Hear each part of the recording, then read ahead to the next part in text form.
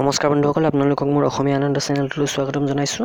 আজি মই সাধাৰণ জ্ঞানৰ পঞ্চায়ত এক্সামৰ বাবে অতি প্ৰয়োজনীয় 15টা প্ৰশ্নৰ উত্তৰ লৈ আহিছোঁ আপোনালোকৰ বাবে। বন্ধুসকল, বেছি দেৰি নকৰি ভিডিঅ'টো আৰম্ভ কৰোঁ আহক। 1 নম্বৰ প্ৰশ্নটো হৈছে Kailash Satyarthi own Nobel prize for, অৰ্থাৎ কৈলাশ সত্যাৰ্থী তেওঁ 2014 চনত নোবেল বঁটা পাইছিলে। তেওঁ আমাৰ ভাৰতবৰ্ষৰে এজন, আৰু তেওঁ কিহৰ কাৰণে এই নোবেল বঁটা পাইছিলে? লিটাৰেচাৰ অৰ্থাৎ সাহিত্য, ফিজিক্স অৰ্থাৎ ভৌতিক বিজ্ঞান, পিছ অৰ্থাৎ শান্তি, নে ইকনমিক্স ষ্টাডিজ। তেওঁ নোবেল বঁটা পাইছিলে, শান্তিৰ নোবেল বঁটা পাইছিলে, 2014 চনত পাইছিলে। এইটো অতিকৈ প্ৰয়োজনীয় প্ৰশ্ন।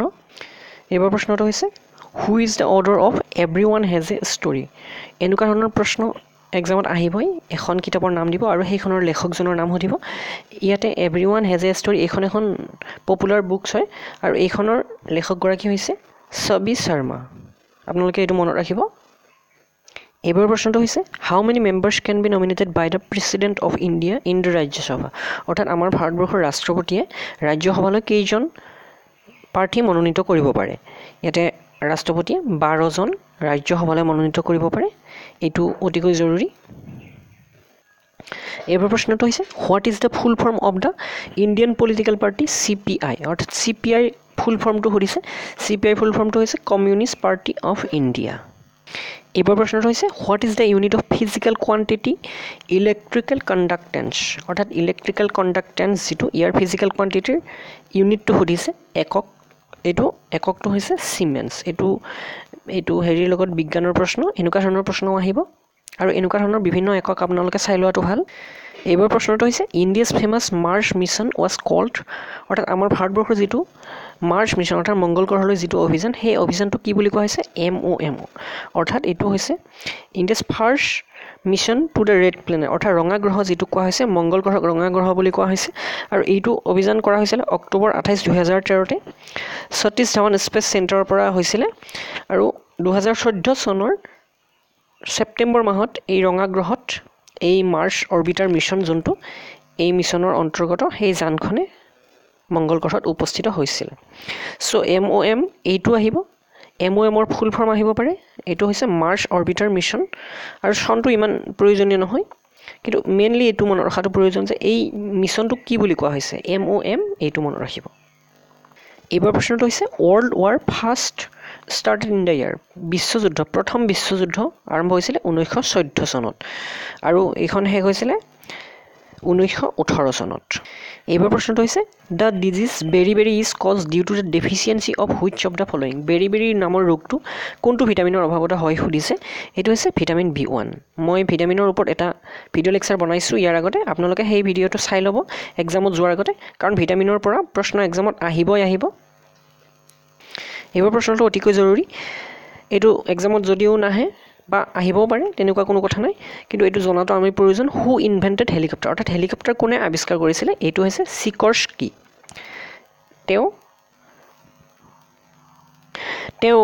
ৰাছিয়াৰ এজন ব্যক্তি হয়, আৰু ইয়াৰ যিটো হেলিকপ্টাৰৰ যিটো এইটো আইডিয়াটো, এইটো 1488 চনতে ড্ৰয়িং কৰিছিলে কোনোবা এজনে, আৰু এই হেৰিটোৰ ওপৰত ভিত্তি কৰি এই ইগৰ ছিকৰস্কিয়ে, যিজন ৰাছিয়াৰ ব্যক্তি, তেওঁ হেলিকপ্টাৰ নিৰ্মাণ কৰিছিলে।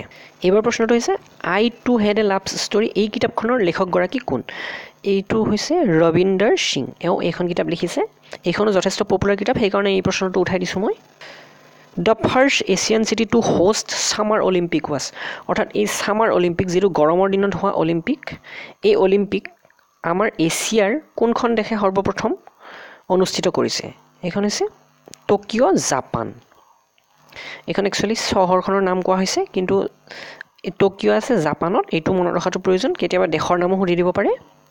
চাওক বন্ধুসকল, এইবাৰ প্ৰশ্নটো অতিকৈ প্ৰয়োজনীয়। Indian constitution came into force on, ইয়াতে 15 আগষ্ট দিছে, 26 নৱেম্বৰ দিছে, 6 নৱেম্বৰ দিছে, আৰু 26 জানুৱাৰী দিছে। আমাৰ ভাৰতবৰ্ষৰ সংবিধানখন কেতিয়াৰ পৰা লাগু হৈছিলে বুলি ক'লে 26 জানুৱাৰী 1950 পৰা। 15 আগষ্ট 1947 চনত আমাৰ ভাৰতবৰ্ষ স্বাধীন হৈছিলে, আৰু 26 নৱেম্বৰ এনেকুৱা ধৰণৰ দিনবোৰত বেলেগ বেলেগ কিছুমান কৰা হৈছে। ইয়াত এটা এক্সপ্লেনেশ্যন দিয়া হৈছে।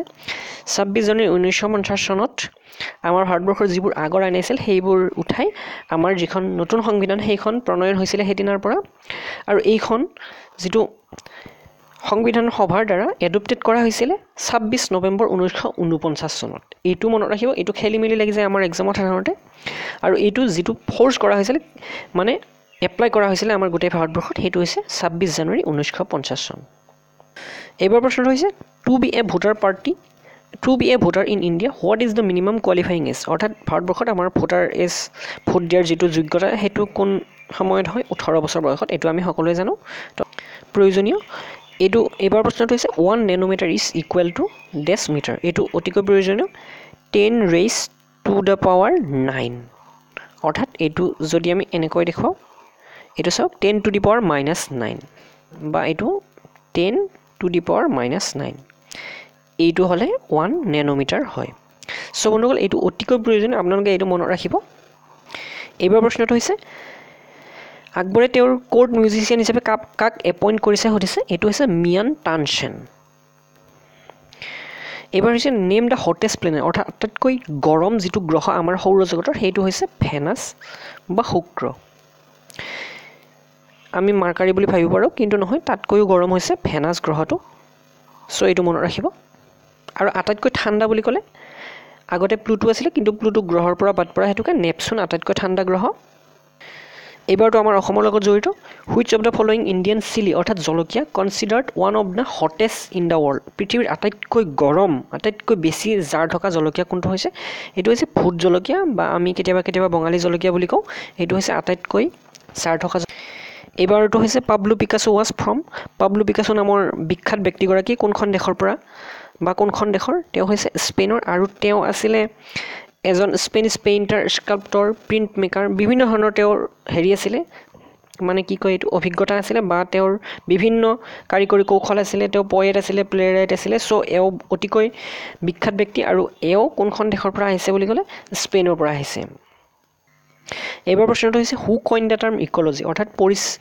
এইটো পৰিৱেশ বিজ্ঞান যিটো এইটো এই টাৰ্মটো কোনে আনিছিলে তেওঁ এইটো আনিছিলে আৰ্নেষ্ট হেকেল নামৰ ব্যক্তিগৰাকীয়ে এইবাৰ প্ৰশ্নটো হৈছে the desert festival is held in desert festival যিটো আমাৰ ভাৰতবৰ্ষৰ এইটো ডিজাৰ্ট ফেষ্টিভেল মানে ডিজাৰ্ট মানে হৈছে মৰুভূমি ৰেগিস্থানৰ মহোৎসৱ যিটো অৰ্থাৎ মৰুভূমিৰ মহোৎসৱ হয় জেইচালমেৰ এইখন ঠাইত হয় আৰু এই ঠাইখন হৈছে প্ৰত্যেক বছৰৰ ফেব্ৰুৱাৰী মাহত এই মহোৎসৱটো অনুষ্ঠিত হয় এবাৰ প্ৰশ্নটো হৈছে Nalanda মহাবিহাৰা site is in Nalanda মহাবিহাৰা নামৰ এই সাইটটো কোনখন ৰাজ্যত আছে বুলি ক'লে এই চাৰিটা অপচন দিয়া হৈছে আৰু বিহাৰত এই আছে আৰু নালন্দা ইউনিভাৰ্চিটি যোনখন আছিলে আগৰ সেইখনো বিহাৰতে আছে এইটো মনত ৰাখিব এইবাৰ প্ৰশ্নটো হৈছে what happens in an oxidation reaction অৰ্থাৎ অক্সিডেশ্যন ৰিয়েকশ্যন যোনটো কেমিকেল প্ৰক্ৰিয়া এই প্ৰক্ৰিয়াটোত কি হয় সুধিছে protons R loss electrons R loss নিউট্ৰনছ R loss electrons R gain এইটো সাধাৰণতে হয় ইলেক্ট্ৰনছ আৰ লছ অৰ্থাৎ